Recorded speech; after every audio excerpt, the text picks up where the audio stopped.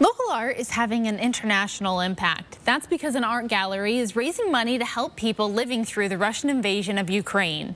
It's something for the family to see and puts a new perspective on the crisis in Ukraine.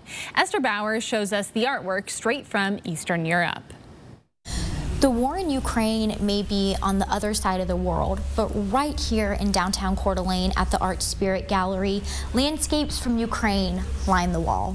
Our community is coming together to support a Ukrainian artist living through the unimaginable. These two worlds collide and come to life through art. Joanne Braun is spending time reading about someone she's never met but wants to support. It was very touching, and I shed tears, and I wanted to come and see it.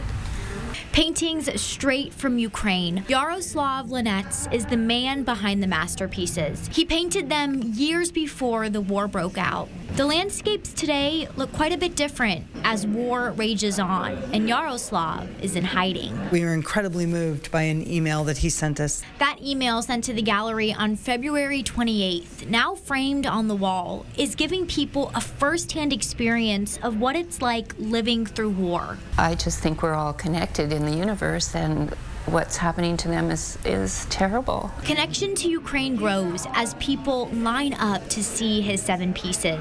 Develops this awesome way to have a connection to someone who's living through this horrific time in our world's history. As Yaroslav lives through the Russian invasion, Blair Williams knew she had to help. We have decided as a gallery that we are not keeping any of the commission on this work. 100% of the sales are going directly to the artist. Around $16,000 has been raised so far. The artwork will stay on these walls through March 26th, leaving a lasting legacy on those who come by and a perspective on the crisis money can't buy.